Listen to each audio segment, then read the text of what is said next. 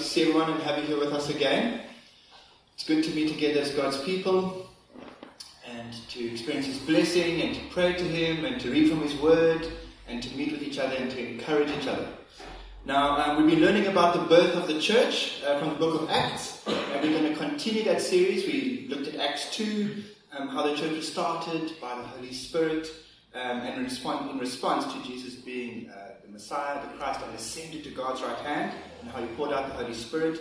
And we've looked at Acts 4, where the church ran into opposition, even from among its own people, but that they didn't shrink back and they called on God for boldness to take His word forward with boldness. And today we'll be looking at Acts 11, a pivotal story in Acts, which is actually a pivotal story in the whole of the Bible, and therefore is a pivotal time in the history of the world. So it's quite an important chapter in the Bible. But the book of Acts is an important book. And the reason for that, the pivotal nature of it, is that God is bringing to fruition a promise that He's always carried through the Old Testament, and that is that His promises are not just for the Jewish people, but for all the nations of the world, which we represent, which proves that this is why we exist, because of the things that happened in the book of Acts, and specifically Acts sort of 9, 10, and 11 onwards. God has always promised that He's going to have a multinational people of God. And this is how the Psalms speak about the reality, the promise that God is always going to do that. So often we start our services with some Psalms. I'm just going to read 2 Psalms that capture some of that feeling for us. Psalm 66 says this: "Shout for joy to God, all the earth. Sing the glory of His name. Make His praise glorious. Say to God, how awesome are your deeds.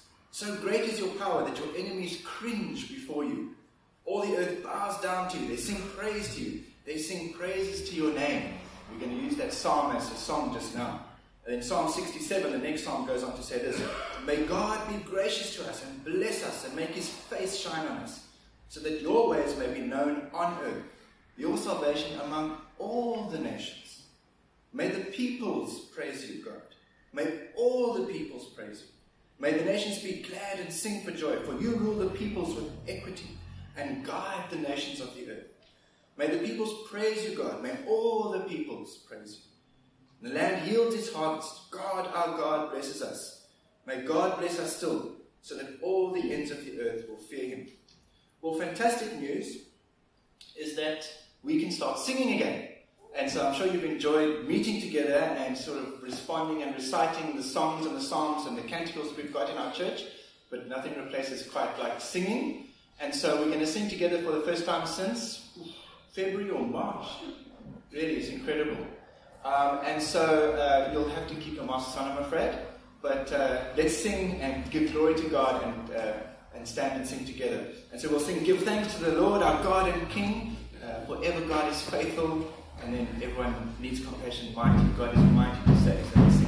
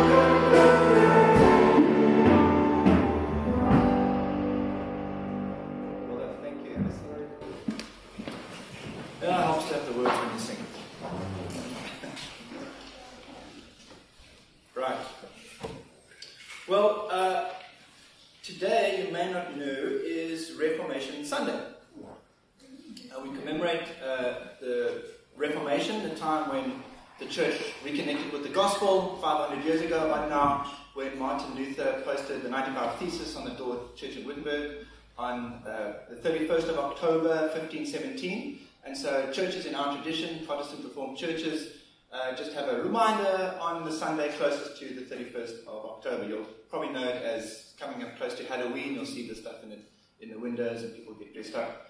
And it's actually, funny enough, Halloween is a Christian holiday. Or it used to be Christian, it's probably not that much anymore. Sure.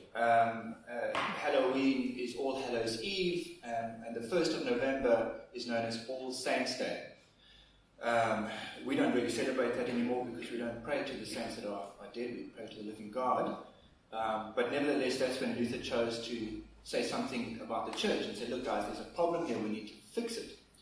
And it's interesting because we've been learning about the church, and that the church was born by Christ and the Spirit. And Luther said very similar things to what we've been saying. In many respects, we remind ourselves of the things that were kind of rediscovered all those years ago. Luther himself would have said, well, he's just rediscovering what the early church was writing about. He wrote a catechism, which is really just to help, it wasn't to help adults, it was to help children actually. And he went through the Lord's Prayer, the Ten Commandments, and the Creed, the Apostles' Creed that we say. And the section on, he believes in the Holy Spirit, we believe in the Holy Spirit, the Holy Catholic Church, which means the universal church. And then Luther made these comments. He says this,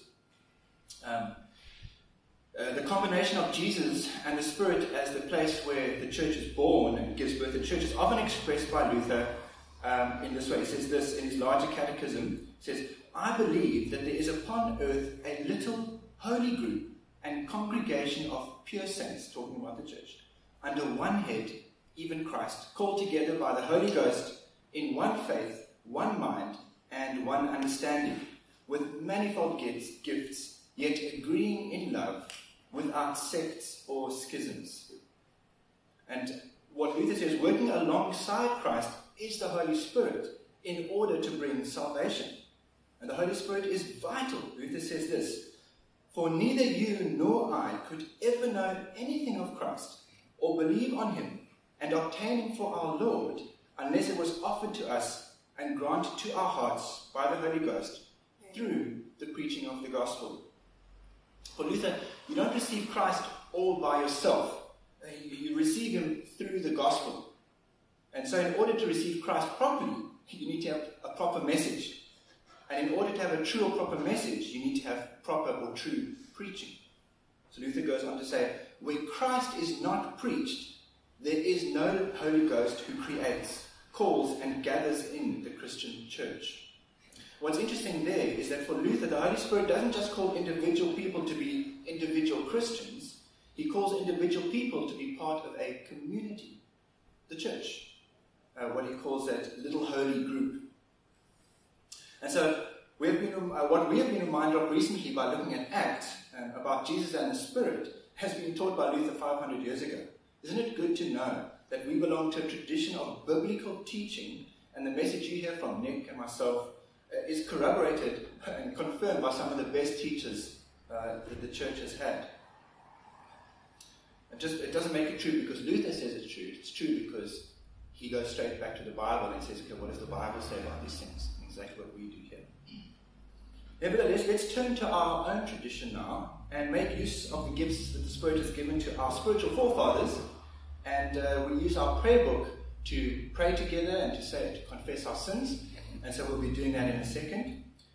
From the prayer book it says this, dear friends, the scriptures urge us to acknowledge our wickedness before Almighty God, our Heavenly Father, and to confess our many sins to Him, that they may be forgiven through His infinite goodness and mercy in Jesus Christ our Lord. We should always humbly admit our sins before God, but especially when we meet together, to give thanks for the great benefits we've received from Him, to praise and worship Him, to hear His holy word, and to ask what's necessary for our bodies as well as our souls. Therefore, let us come before the throne of our gracious God and confess our sins together. Let's pray. Almighty and most merciful Father, we have strayed from your ways like lost sheep. We have left undone what we ought to have done, and we have done what we ought not to have done. We have followed our own ways and our own desires, and we have neglected and broken your holy laws. Have mercy on us, Lord. Restore those who repent and confess their sins, according to your promises declared in Jesus Christ our Lord. Grant, merciful Father, for his sake, that hereafter we may live a righteous and obedient life, to the glory of your holy name. Amen. Let's confirm that God hears and answers our prayers from his word, so we may comfort each other with the knowledge that our sins are truly forgiven, and that God truly is our friend. Hear these words from Ephesians chapter 2. Paul, writing again to the church at Ephesus, says this: because of his great love for us, God, who is rich in mercy, made us alive with Christ even when we were dead in our transgressions. It is by grace you've been saved. And God raised us up with Christ and seated us with him in the heavenly realms in Christ Jesus, in order that in the coming ages he might show the incomparable riches of his grace, expressed in his kindness to us in Christ Jesus. Now, what a wonderful truth. That though our sins are many, God's mercy in Christ is always more. We've got another song we can sing together. It's a new-ish song. We've sung it once or twice, probably in lockdown, but it's a lovely song called His Mercy is More. So let's stand and confirm our sins are forgiven by singing together.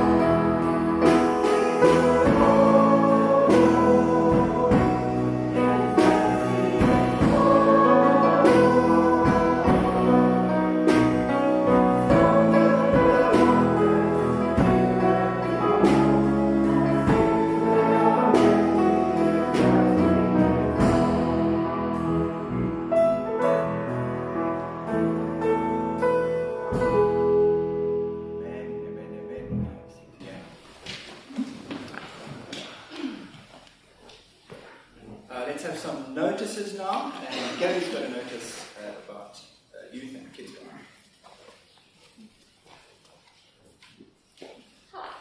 So as most of you should know, youth has started up again. We've been going for a couple of weeks. We've had a nice good group to keep us going. But this week is very exciting. We've got a movie night. So please bring any teenagers you know of. Anyone from grade 5 all the way up to grade 10 is welcome to come and join us. For a movie night this Friday coming from 7 o'clock. And we're going to extend it to a little bit later just so we can make sure we finish the movie till 9:30. 7 until 9:30. Please get the word out. Bring as many teenagers as you can. We're going to have lots of fun. I'm not going to tell you what the movie is, just so we can keep the suspense a little bit. But we're going to be in this for an awesome movie night. Please come along. Thank you.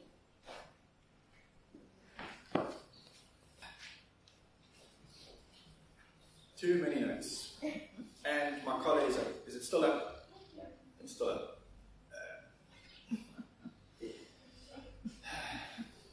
Sunday mornings are meant to be peaceful. They are. I have to find my notes now, so just give me a second. Cut that out of the video. Just cut it out of the video. It's fine. Post-production will fix it. There's only so much you can do, though.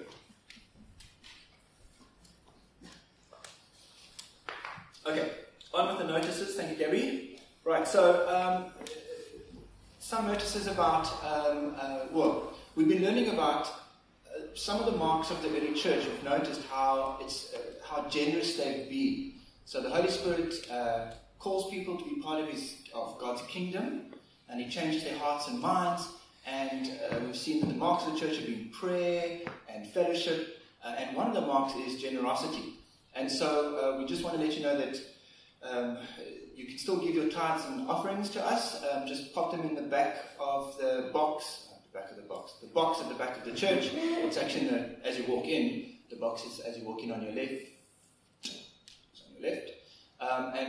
So we don't pass the tithing bags around anymore because of the coronavirus, but we do still need to take collections. So please, if you're giving cash, you can use the box at the back of the church. Otherwise, EFTs are fine. If you need to set it up, then speak with Alan, our treasurer. And then at the same time, we're opening our church services again, and we do need help. Well, not that we need help. It's our church. We are the church together, and so there's many slots opening up for making sure that the services are run, and so many slots for service, for serving each other and for serving God. Nick and myself and various admin staff, Sylvia and other team leaders, I guess, in the different departments, we do need some help. And so if you get a call or a text or asking for help, please just be generous with your time. And so this kind of stuff requires a lot of work. And so we need help to get it done. So join us, and you can serve the saints and you can serve God by helping the church kind of work together as a church on a Sunday, but also during the week and other things as well. And then we spoke about, we asked you to come and help us with the development next door, the Latimer House Working Party, and I want to give some feedback on that. But also just to chat a little bit about Latimer House itself. So we should have some slides for that. That's great. Just to chat briefly about Latimer House. The reason for a place like Latimer House is that, first of all, just to know, it's a ministry that we've started that is partnering with St. Mark's Church. It's separate to St. Mark's Church. It's not St. Mark's Church that is running Latimer House. It's an NGO that we've started. Myself, Jean, and Greg are kind of heading it up. So if you need more information, me, Jean, or Greg are the guys to speak to.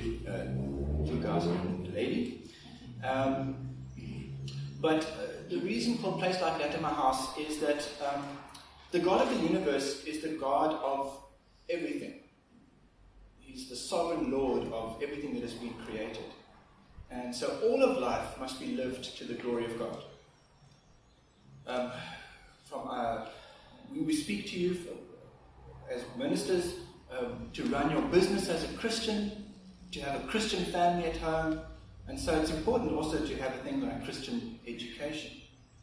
Nothing in life is neutral. We have bought into this mentality in the West, but in fact all education is based on Christian principles. The very notion, for example, of the university was developed within a conscious Christian framework. The universities evolved out of the Middle Ages when the Christian church was... everyone had that idea that Christianity is the only way to think about things. Now schools, our high schools, used to be more or less Christian, but they're becoming less and less so. And recently, with the release of what's called the CSE curriculum, the Comprehensive Sexuality Education curriculum, it kind of exploded the myth that schooling is neutral. The education department is pushing a very specific sexual agenda, and it's not at all based on the Bible. And so Latimer House seeks to build a Bible-based life and worldview so that our children may grow up to be thoroughly equipped to live a Christian life, extend the kingdom of God in their chosen vocations, and engage with their culture and critique worldly philosophies and ideologies. Essentially, Latimer House is designed to do discipleship training for teenagers so that they can fulfill their potential as disciples and grow up to be mature and productive members of Christ's church. So there's no viable Christian high school in the southern suburbs area, and there are a few international schools, but they've got sky-high fees. And so we could have developed an actual Christian high school, but that requires a lot of jumping through hoops with the education department.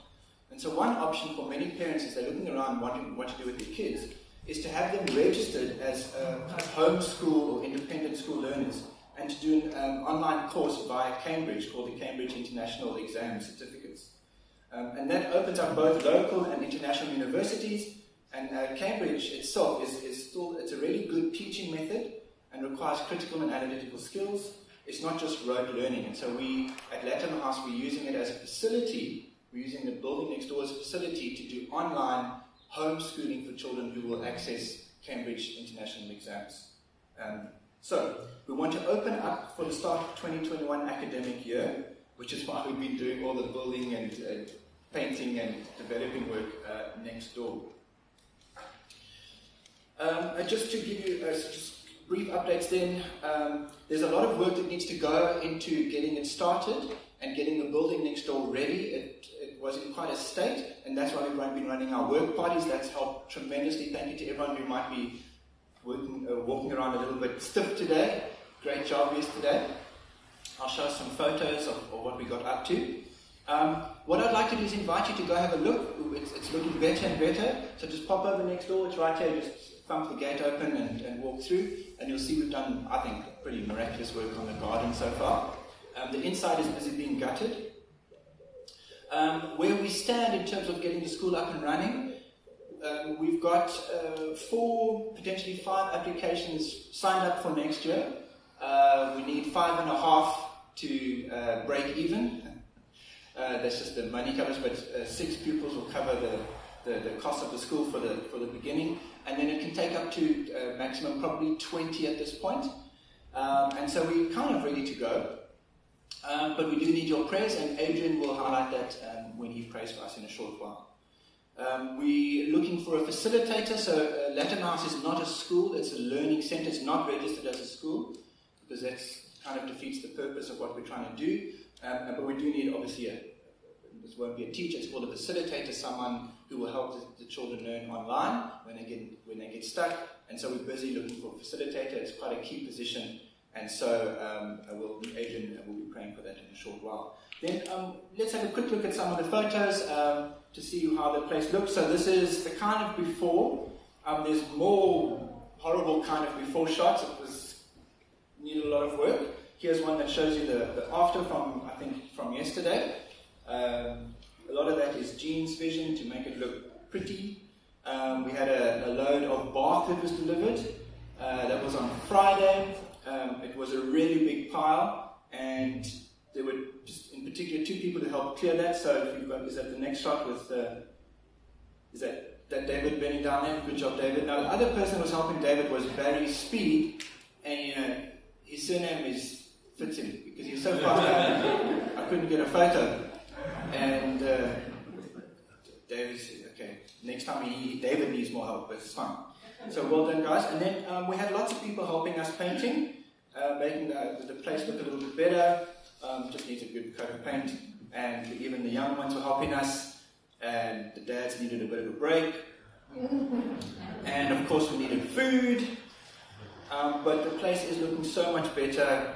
It's turning into a really pretty little garden area. There's still more work to be done.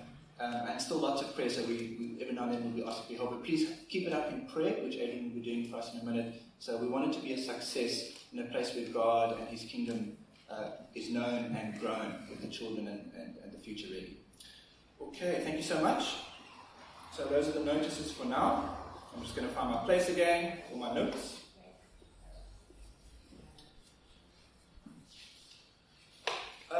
In the prayer book, we pray these little prayers called collects. They're tiny little prayers, and they change every week. And interesting, this week is praying for us for God to stir us up and to do good works for Him. And then we'll continue with the time of prayer. So let's pray the collect for this week together. Stir up, Lord, the wills of your faithful people, that they may produce plentifully the fruit of good works, and receive from you a plentiful reward. Through Jesus Christ our Lord. Amen.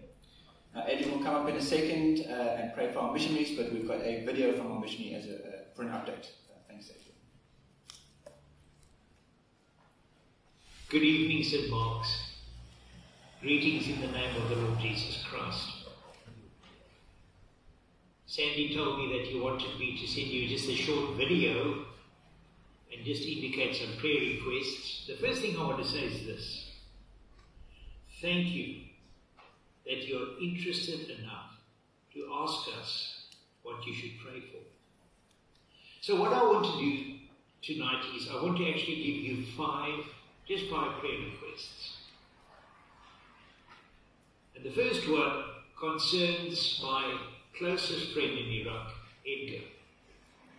And right now, Edgar is, as they say, on the machines. His kidneys, his liver is packed up. He contracted the COVID-19 pandemic. And within the next day or two, they had to decide whether to switch off the machines. He has two sons. He's only been married for 10 years. He has two sons, Benny and Joseph. They don't know that their father's in this situation. So please pray for Benny, Joseph, and Milad, his wife. But please pray for the situation. But then secondly, I want to ask you to pray for our Read and Speak ministry. Now the Read and Speak ministry, at the moment we have between 8 to 10 Muslims who are on a weekly basis. I give them a portion to read from Luke's Gospel. And then in the week, they send me their reading, and I also ask them now to close their Bibles after they've read and to retell me the story that they've read.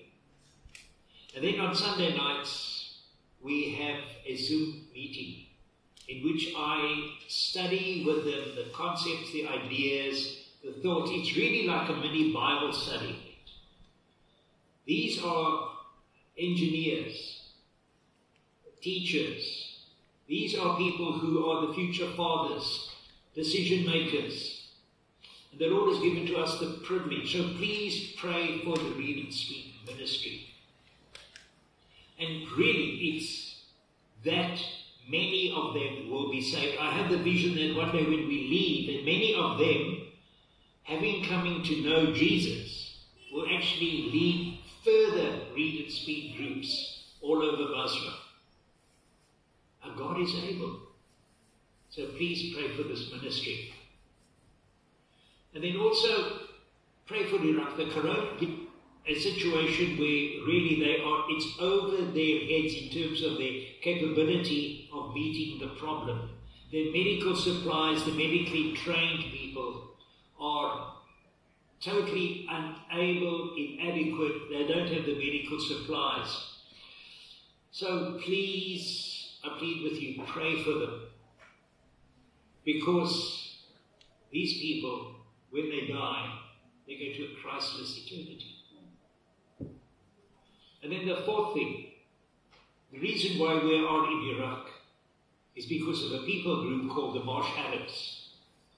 And the more we researched about the Marsh Arabs, we saw that they had no church. There were no Christians among them. And we really felt the Lord saying to us, do something. We went out in what we believe is in obedience to the Great Commission to reach these people.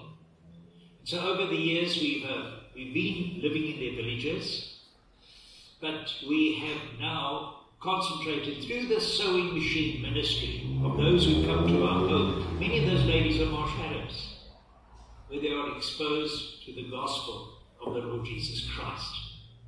And then lastly, pray for Pat and myself. Pray for us that God will keep us fresh. God will keep us spiritually on our toes. I think it's another way of saying, Lord, keep us filled with your Holy Spirit. And so thank you again, St. Mark's, for praying. Thank you for your interest. Thank you that you are carrying us forward in your encouragement and in your prayers. The Lord bless you.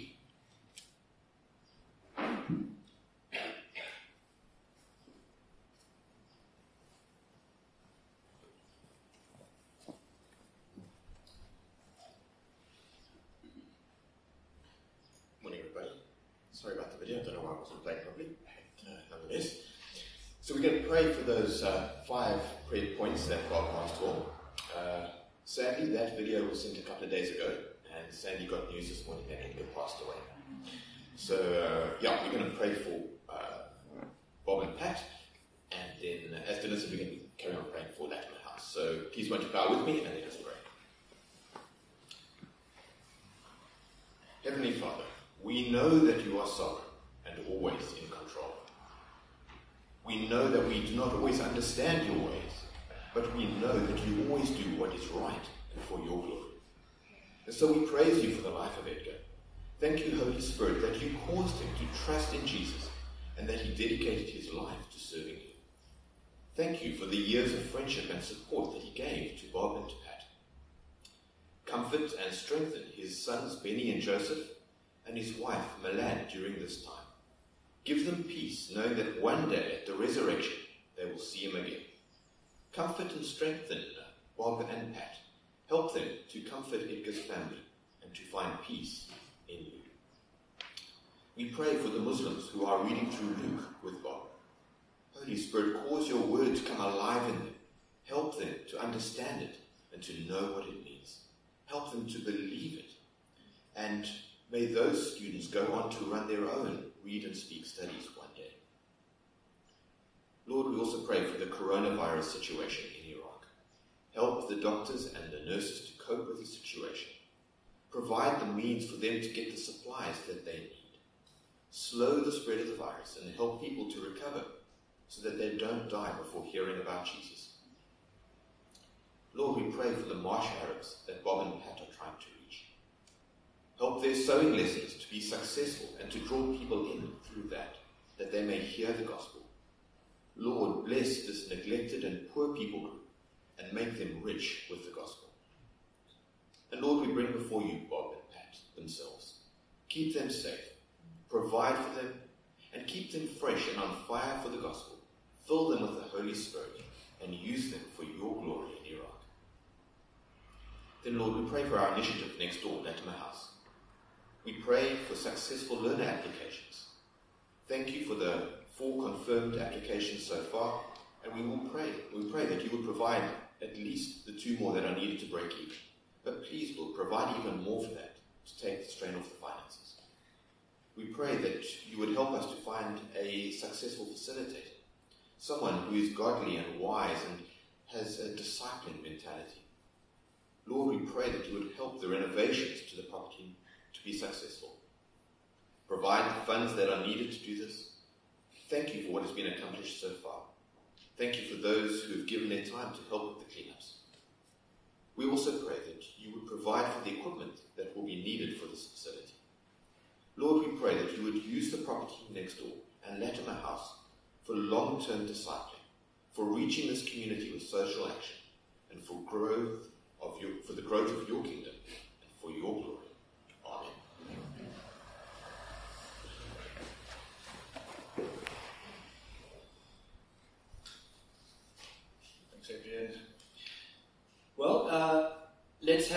Bible readings now. And so if you've got your Bibles, get them ready and we'll have our Bible readings.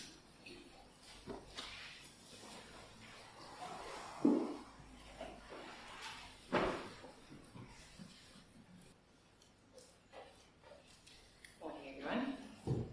Our New Testament reading is from Acts chapter 11, and we'll read the whole chapter.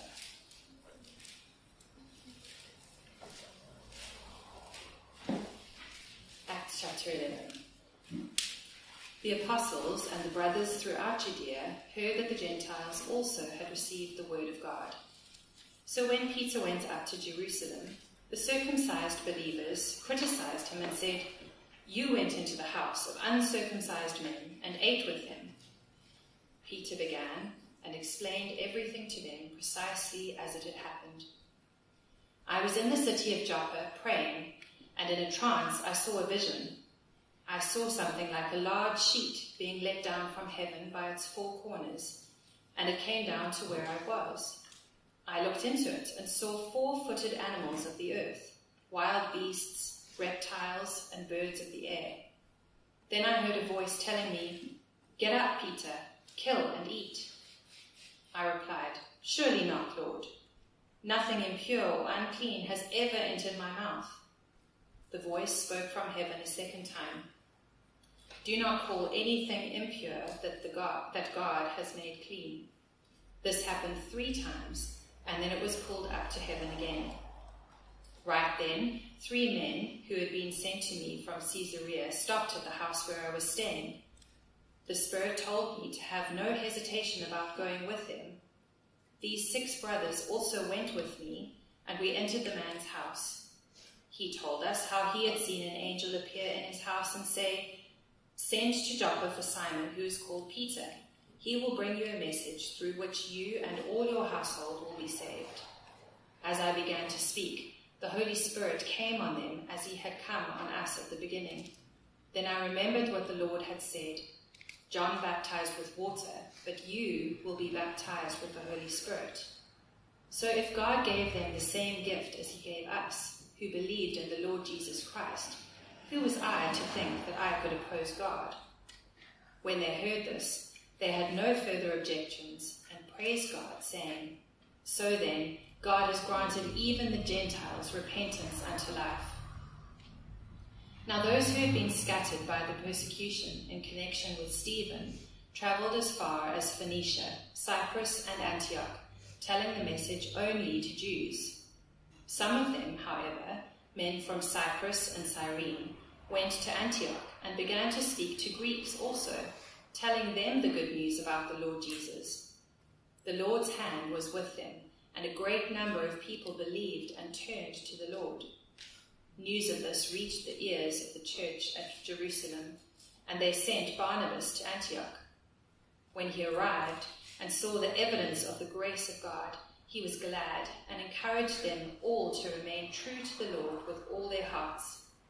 He was a good man, full of the Holy Spirit and faith, and a great number of people were brought to the Lord. Then Barnabas went to Tarsus to look for Saul, and when he found him, he brought him to Antioch. So for a whole year, Barnabas and Saul met with the church and taught great numbers of people. The disciples were called Christians first at Antioch.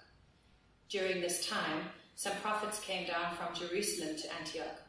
One of them, named Agabus, stood up and through the Spirit predicted that a severe famine would spread over the entire Roman world. This happened during the reign of Claudius. The disciples, each according to his ability, decided to provide help for the brothers living in Judea. This they did, sending their gifts to the elders by Barnabas and Saul. This is the word of God.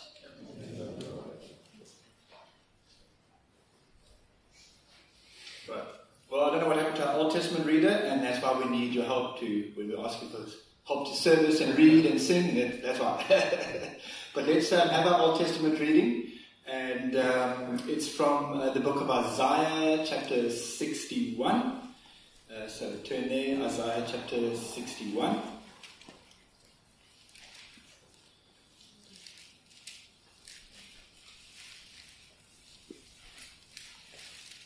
From verse 8, 21 verse 8, and you'll notice, well, in the NIV I've got a heading that says the year of the Lord's favour, which is an important heading, but reading from verse 8. For I, the Lord, love justice. I hate robbery and iniquity. In my faithfulness I will reward them and make an everlasting covenant with them. Their descendants will be known among the nations, and their offspring among the peoples. All who see them will acknowledge that they are a people the Lord has blessed. I delight greatly in the Lord. My soul rejoices in my God. He has clothed me with garments of salvation and arrayed me in a robe of righteousness. As a bridegroom adorns his head like a priest, and as a bride adorns herself with her jewels. For as the soil makes the young plant come up, and a garden causes seeds to grow, so the sovereign Lord will make righteousness and praise spring up before all nations. This is the word of the Lord. Amen. And we'll have the sermon just now, but let's stand and recite the Apostles' Creed together, an affirmation of our faith, and that we believe God's word and that we'll live it out. So let's stand and say the Apostles' Creed together. After this, the children can go out to their program, and then we will open the word to us. I believe in God the Father Almighty, maker of heaven and earth, and in Jesus Christ, his only Son, our Lord, who was conceived by the Holy Spirit, born of the Virgin Mary, suffered under Pontius Pilate, was crucified, he died and was buried.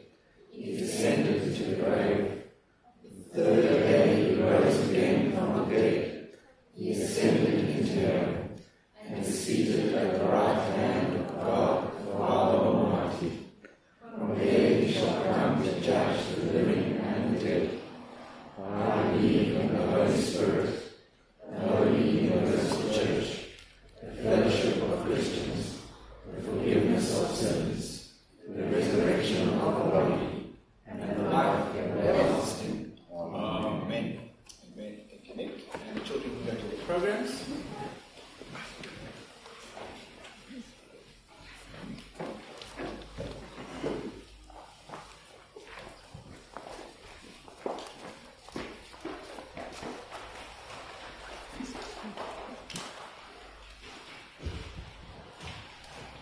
Well, good morning, everyone. It's nice, isn't it, to start to get back into services like there were, where we can sing our praises to God. I certainly enjoyed playing drums and singing, and I'm sure you did too. What a privilege it is to gather together, but especially to gather together under God's Word, and that's where we're going to turn to now, to God's Word. So keep your Bibles open at Acts 11, and then I'm going to pray for God to help us this morning. Yes, Lord, we pray for the proclamation of your word, not only here, but wherever it's being proclaimed this morning. We pray again for Bob, Benjamin and Pat and their Read and Speak ministry, and just how your spirit moves as the Bible is open there in Iraq and here in Plumstead. And we pray that as we open your word now, you will supernaturally move by your spirit to open our eyes to truths we need to hear and to help us to live our lives in line with these truths. In Jesus' name. Amen. All right. So I want to tell you about when I used to travel to work when I lived in London. Some of you know I used to live in London, and normally when you travel to work, you go by train. The commuting culture is very big there, and they have a very big, good, well-running public transport system. Anyway, I took the train to work every morning, and the journey was very much the same every morning. It would be going into the city from the outskirts of London, and it would start very pleasantly. It would start with just a few people on the train, and there would be the same people pretty much every morning, and you would know them, and eventually you would develop a bit of a nodding relationship with them, in the morning, and then maybe even exchange a few words and have a bit of a conversation. And there weren't a lot of people on the train. You could choose where you want to sit, and there was enough space. You could look out the window. It was a very pleasant journey until we got to Clapham Junction. Clapham Junction is one of the biggest train stations in the south of London, and when we get to Clapham Junction, the doors of the train open and suddenly it's like the whole city gets unlocked, the commuting masses. And suddenly everybody's cramped up and it loses that familiarity and it loses that comfort it had, and then you've just got to sit there with the rest of the crowds going into the city. Now, why am I telling you about my morning commute years ago? Well, because I want you to understand, my job is to help you to understand what's going on in Acts chapter 11 in this part of the Bible. And what's going on here is very similar to my journey to work with regards to the kingdom of God. It's getting full for the first time. New people are coming in, and it's making the people who are already there quite uncomfortable. Okay, now the whole Bible really, I think this is why the train idea works well to describe what's going on here, because the whole Bible is a story, is a journey. It describes a journey. It describes a journey of humanity from a place of curse and sin and death to a place of blessing and righteousness and life. That's really what the whole Bible is about. This journey of humanity that God is making possible for humanity to go on from Genesis chapter 3, where we learn about the fall and we learn about the entering of sin and death into this world, to Revelation chapter 21, where we get this amazing vision of the new creation. That is, and everything in between is how God is going to take people there. Okay, so you can understand the Bible story as a journey from curse to blessing.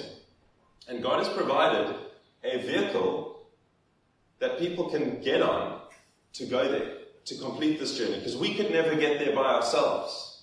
Okay, we can never get to a restored world and restored lives and a place of righteousness and life, eternal life, by ourselves. Just as much as I could never walk to work in London, I had to catch the train. We have to get on the vehicle God has provided. What is that vehicle?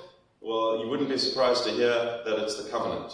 All right, so you've heard that word before when we preached through Genesis. God provides a covenant. It's a way that people can, something that people can get on board with, and then He will use that to work on them and take them to where He wants them to be. That's pretty much, if you understand that framework, that the train on a journey is God providing a vehicle to take us from one place to another. If you understand that framework, you'll understand pretty much the whole scripture and how it fits together.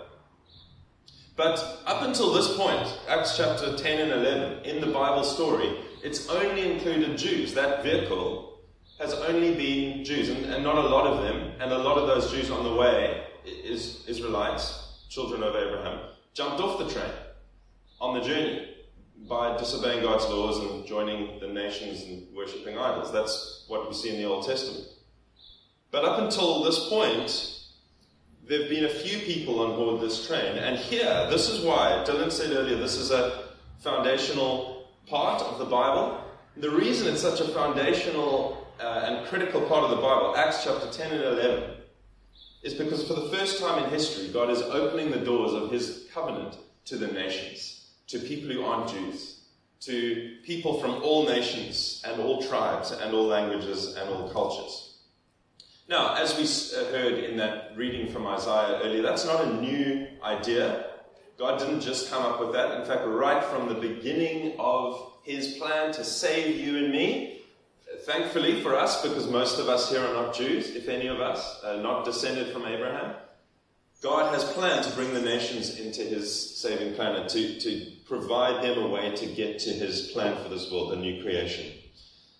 And we see that in when He first speaks to Abraham in Genesis 12. He says, through you the nations will be blessed. And then throughout the prophets, we read about God's plan to bring people from every tribe and tongue and nation into His saving community, into the vehicle that is going to carry us from this broken world to a new creation.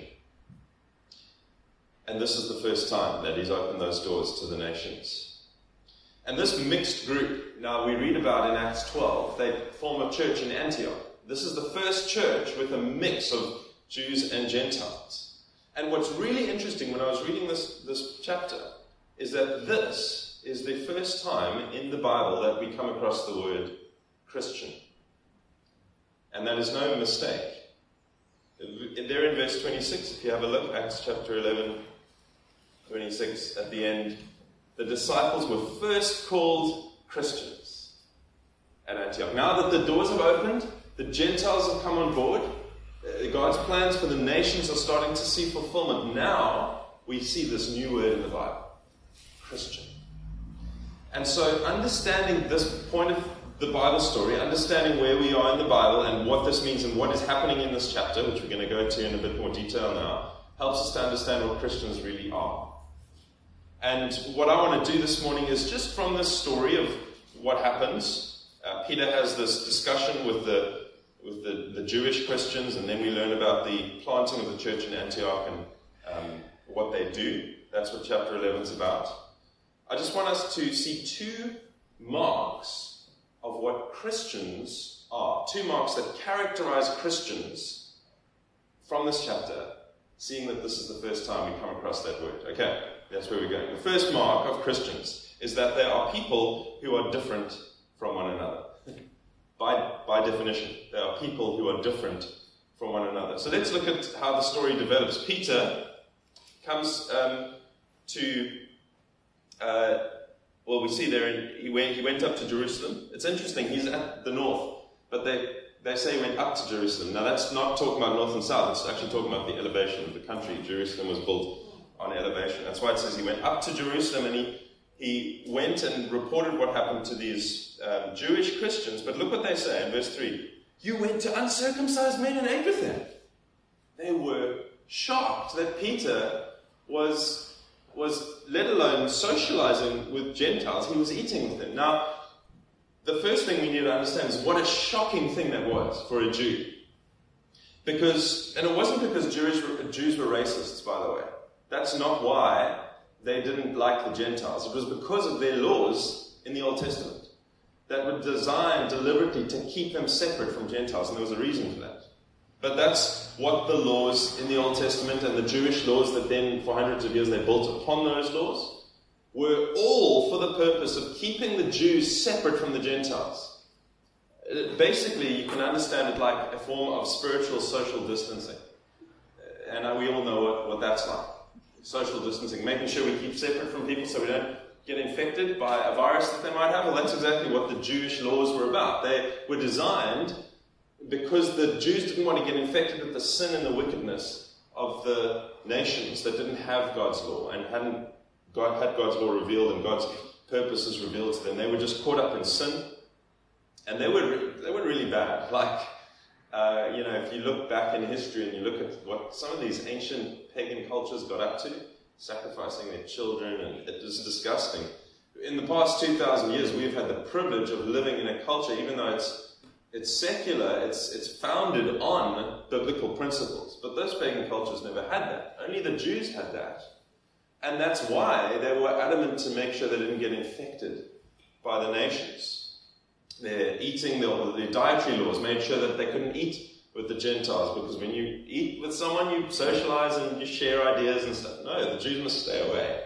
So they had special dietary laws. They had special clothing laws. They had circumcision laws just to make sure that they couldn't mix families either.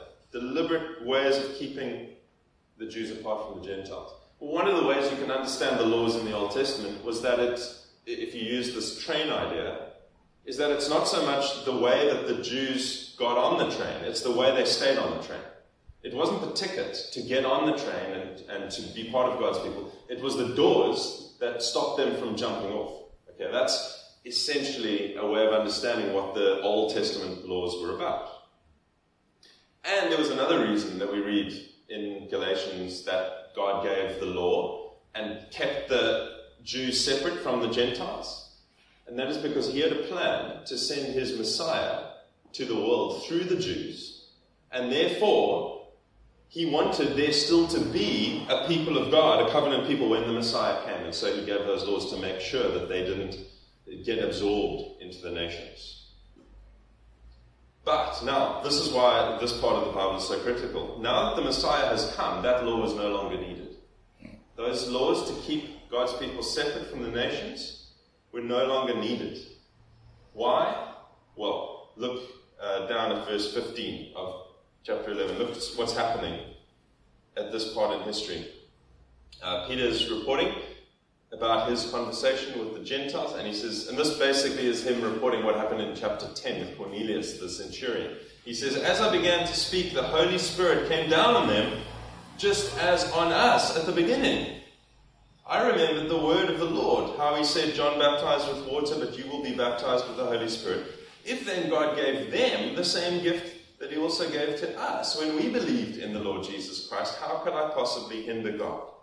Okay, so he's saying the reason that the law now is no longer applicable is because Jesus has sent his Holy Spirit to the Gentiles. And that is a vital thing. It was what the prophet said would happen, that God would pour his Spirit out on all nations. But now Jesus is pouring out the Spirit on the Gentiles. That he's giving them tickets to the train that they never had before. And he's allowing them to step on board. And the Jewish Christians, seeing this, they understood, therefore, that if Jesus, the Messiah and Lord, who has been ascended and is sitting on the throne, has seen fit to justify the Gentiles, who are they to argue? And so that was their attitude. You can see how they ended up in verse 18. When they heard this, they became silent and they glorified God, saying, so then God has given repentance resulting in life even to the Gentiles. Okay, so now the social distancing of the law is not only unnecessary, but it's actually something that will prevent the Gentiles getting on board if the Jews carried on following it. Because if God's opened the doors to the train, to the vehicle that's going to take people to the new creation, and the Jews are inside and the Gentiles are coming on board, but the Jews think they've still got to keep separate to the Gentiles, what are they going to do? They're going to stop them from coming. They're going to get to the doors and barrier them up and bar the way. In fact, some of the early Jewish Christians try to do that. And Paul writes to them, the Galatian Christians. Paul writes in Galatians, you can check that yourself. And he says, you guys, stop it. You foolish Galatians. He's very, very cross with them. And he says, stop trying to keep the Gentiles from coming on board. Stop trying to conform them to Jewishness. Because the law of God is no longer necessary. And it's actually counterproductive. So now what we see here is instead of trying to stop people getting on the train, the Jews had to welcome them. And they did, because they understood what was going on. That verse 16, I remembered the word of the Lord, how he said, John baptized with water, but you will be baptized with the Holy Spirit. Jesus was talking to the Israelites, his Israelite disciples. You will be baptized with the Holy Spirit. But then Peter says, these Cornelius and his household were baptized with the Holy Spirit, so now they are part of us. And so that's what they realized. God, it's not like God is doing something different with the Gentiles. He's bringing the Gentiles into the family of Abraham. And that's what he meant there. When he said they have become part of us. They have the same ticket as us. Faith in Jesus Christ. And that, the faith in the Messiah is what justifies both Jew and Gentile. But this was difficult for the Jews to get, and it took them a long time to understand that God had opened the doors to the world in this Antioch church. But that is a foundational aspect of the church, is that it necessarily is made up of people who are different from one another. Okay, and I wanted you to see that. I wanted you to see why it's happening here, because it obviously has a lot of effects for how we do church and how we see other people as Christians and other Christians, people in the covenant. But we'll get to that in a bit. But what I wanted you to see so far is that God's kingdom is necessarily made up of people who are different from one another, but they are also profoundly united together. So despite their differences, we go on to read in this chapter something amazing, something that you wouldn't have expected. Look at the end of the chapter from verse 27. Some prophets came from Jerusalem. One of them, named Agabus, stood up and predicted by the Spirit that there would be a famine throughout the Roman world. This did take place. So Luke's actually saying here, because he's writing after these facts, after the famine took place, but they predicted it would before it took place. And Luke's saying it actually did happen during the reign of Claudius. So they were absolutely right. It was a true prophecy. But look what happened. Look what these Gentile previously pagan believers did. Each of the disciples, according to his ability, determined to send relief to the brothers and sisters who lived in Judea. And they did this, sending it to the elders by means of Barnabas and Saul. This is amazing. The nation of Israel was, in Solomon's day, the one that the Gentiles relied upon to provide for them. That's what was happening. They were an economic powerhouse in Solomon's day. And here we see the opposite happening. The Jewish church is about to undergo a famine sent by God to make them rely on the Gentiles to support them. Remember when we did 2 Corinthians? We see a similar situation where Paul in 2 Corinthians 9 and 10 is telling the Gentile Corinthians that the Jewish Christians need their help and to send money. And God created a need amongst the Jews to connect these people together, to solidify this previously, this barrier, this connection, where there was previously just this barrier. God is creating, now that's quite profound, isn't it? God is creating a need to bring Christians together. Think about that. Often we might go, God, why have you put me in this situation? Why am I in need? Well, look what he does. He created and he put the Jews, the Christians in Jerusalem, in a dire need in order to have them rely on the broader church. As a way God is unifying the church. God has a much bigger plan at play here. And so when you are going through difficulties, remember this might be a way that God is drawing you to rely on other Christians. It might be a way that he is solidifying the church. It's the way he keeps the church together. Anyway, that's just an aside. I wanted you just to see how, despite their differences, they were profoundly unified and partnered together. And this leads us to the second distinguishing mark of Christians from this passage, and that is that Christians are people who obviously belong to Jesus. It's obvious. Look at verse 26 again. This is quite cool. At the end, the disciples were first called Christians in Antioch. They were called Christians. That word Christian is a very interesting one. The English word Christian is just a transliteration of that Greek word, which is Christianos. Now that ending, Ianos, is most often used of something that is owned by the name it's attached to. So if someone owns something and you put Ianos in the end of their name, that's the thing that they own. So, for example, Alex's Lego and books in his room would be called the Alexianos. And he would make sure that Amy knows that these are the Alexianos. These belong to me. And so, in the same way, the Christianos are those who belong to Jesus. The Christianos are the property of Jesus. And here's the thing, they didn't call themselves that. They knew that. They knew that they belonged to Jesus, their Lord. It was the non-Christians who called them the Christianos. There was something so obvious that these people belonged to the Lord that they coined that term for this group of disciples. And everywhere else we read this word, the Christianos, in the New Testament, it's used as a derogatory term from non-Christians. Those are the possessions of Christ, that crucified carpenter. How pathetic. So that term, the belongings of Christ, was used to insult them. But they didn't mind. Of course, they took it on as a badge of honor. They were proud of it. Luke was proud of it. When he wrote here, they were called the Christianos. They all, Jew and Gentile, were happy to belong to Christ because they knew who he really is. In fact, it was a relief given what they knew was going to happen when he comes back in judgment. Because no matter how derogatory that term is used for you or for any Christian, when Jesus comes back, everyone will want to be a Christianos. But it'll be too late for me. And so never be ashamed of it. Never be ashamed of being called a belonging of Christ. Because, there's no greater thing to be. But what see here is that it was something about them that made it obvious to the world around them that they belonged to Jesus.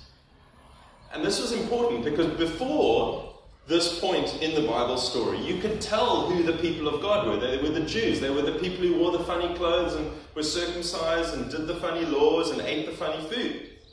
But now you couldn't. Now, with the law being abolished because of what Jesus did on the cross, how do you tell who the people of God were? Well, they couldn't be told apart by the law of Moses, but that wasn't needed because everybody knew who they were. They were the ones who couldn't stop talking about Jesus and couldn't stop living for Jesus. And an immediate example? Well, we see their generosity. It was because of how they used their money. It was because of their focus in their life of what was important that was obvious to the world around them that they belonged to Jesus. Because they said they gave of whoever had surplus, they gave according to their ability, determined to send relief to the brothers. They were working for Christ. Their money was Christ. The most obvious way to see whether someone really belongs to Jesus is to see if their money belongs to Jesus. You know, a lot of people call themselves Christians, but their bank account doesn't. And what we see here, these early disciples, they put their money where their mouth was. And that's how people could see they belonged to Jesus, because their money obviously belonged to Jesus. Okay, so that's in a very summarized form. Acts chapter 11. And I hope you can see why it's such an important part of the Bible story, and why we can see what the distinguishing marks of Christians are. The distinguishing marks of Christians are a diverse group of people who are nonetheless united by their shared allegiance to Christ as their owner, which is obvious to outsiders. That is what Christians are. So, let us now evaluate ourselves at St. Mark's by that measure. Let's start with the second one. Is it obvious to people that we belong to Jesus Christ? Is it obvious to people outside when they look at our lives? If you are a Christianos, what is it about you that makes it obvious to outsiders that you belong to Christ enough that they'll mock you for it? Can people see that your life belongs to Jesus? People at work, people in your life around you, in how you speak, in how you act, in how you spend your time and your money. Hey, are you coming to the clubhouse this Saturday? We're going to have a blast. Oh, sorry, I'm actually helping out at my church. We've got a work party on. What? The church? What a waste of time. These Christians. They always spend their time at church within their little Christian group. Or your investment advisor says, I've looked at your money and I think you should invest your surplus funds in this equity portfolio that I'm going to propose. Well, I'll stop you there. I'm actually going to invest that surplus in some Christian work we're starting at my church. What? That's a bit of a waste of money. You won't get any return on that. Well, you just wait and see. What conversations do you have that make it obvious to people that you belong to Christ? And if it's not obvious, then the question is, how do we make sure that it becomes obvious in our lives? How do we make sure people know we belong to Jesus, that we are truly Christianos, that they will even mock us for it? Well, let's look at what happened in this church and what Barnabas did and what he said, because it's quite important to help us to know how we can make sure we belong to Christ, and that's obvious to people. Pick it up from verse 23. When he arrived, this is Barnabas, he was sent by the Christians in Jerusalem to go check out this apparently new church plant of Gentiles. And so he went on his mission to check them out. When he arrived and saw the grace of God, he was glad and encouraged all of them to remain true to the Lord with devoted hearts. Your translation might read something slightly different. But what he did there is he told them they need to remain true to the Lord with devoted hearts. Literally, that means remain faithful to the Lord in the direction of your hearts. That was his message. He went and did a bit of a guest preaching series at their church, and this was the summary of his message to them. Remain faithful to the Lord in the direction of your hearts. Now, our hearts are what give us direction. In the Bible, our hearts are more than just a muscle that pumps blood through our body. Our hearts are the seat of our emotions, our desires, and the things that drive us towards certain directions in our lives. And we all have drives towards certain directions in our lives, what we want to get out of life, what we're being driven towards. Well, for a Christianos, each day we wake up, our job is to ensure that the direction of our heart lines up with what our Lord is doing in this world. That is what a Christianos is, that we are people who deliberately make sure that every day we line up the direction of our hearts with Jesus and what he is doing in this world. What is he doing in this world? Well, you find out in the Bible. And so that's why we come to church and sit under sermons, because this helps us to know what we must line up our hearts to make sure we are heading in the same direction as Jesus, and when we are, people will notice, and we will be united, like these early Christians were. And we will start to get along despite our differences, when we are all lined up in the same direction. Put a whole bunch of people who have nothing in common, and they're all heading in different directions and want different things. I've seen churches like that, it's a disaster. But when we line up our hearts and what we want with what Jesus is doing, that's when we are united in a way that you can see nowhere else in this world. And that's the second thing. So the first point is the second application, is us being united as Christians. That's a mark of a Christian, getting along despite our differences. Because you see, just as the Jews had boundary markers before this moment, these markers of lifestyle to keep them separate from the non-Jews, so do we.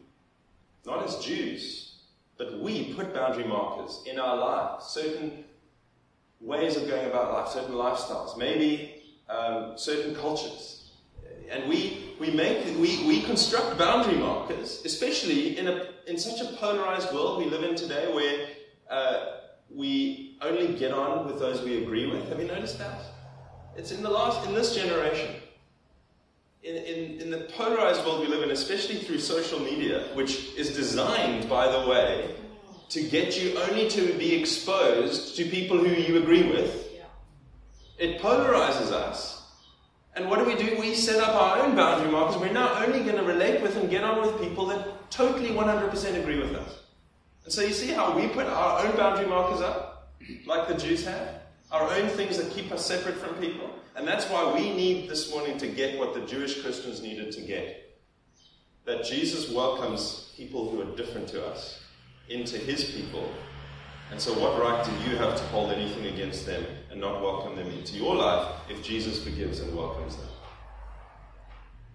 And that is why Christians, we are called to get along. We are called, you see it throughout the New Testament, to work on being united and being at peace with each other. It's why Christians cannot be a people who hold things against each other and bicker about each other behind backs. That is, we are above that. Paul, in his writings, is vehemently against the wickedness of slander and gossip, because it puts barriers up that Jesus died to take down. Jesus died to take down the dividing walls between us. What right do we have to put up dividing walls by talking about each other behind our backs?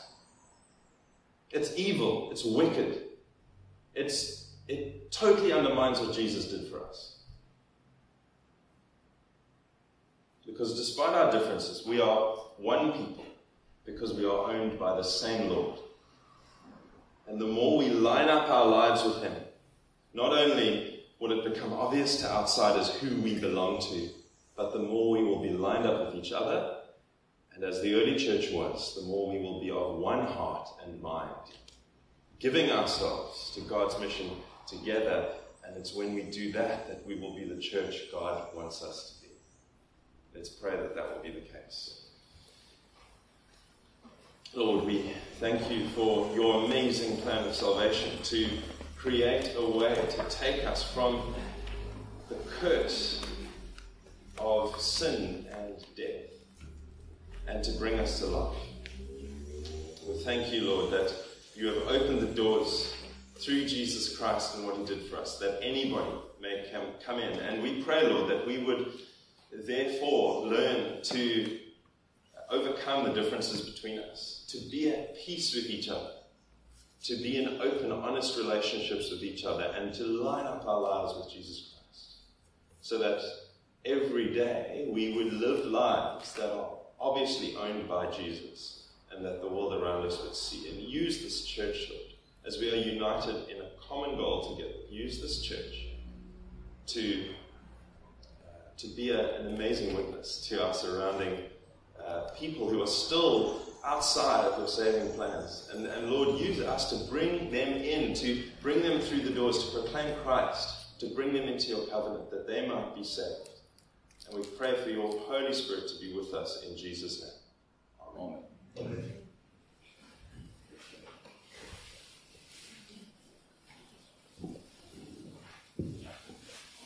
Great, thank you, Nick. And isn't it great this is why we come to church, because going to church, gosh, it took my life.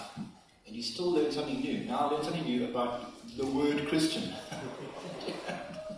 Now you know it means you belong to Lord, Jesus. And it's amazing. And so helpful.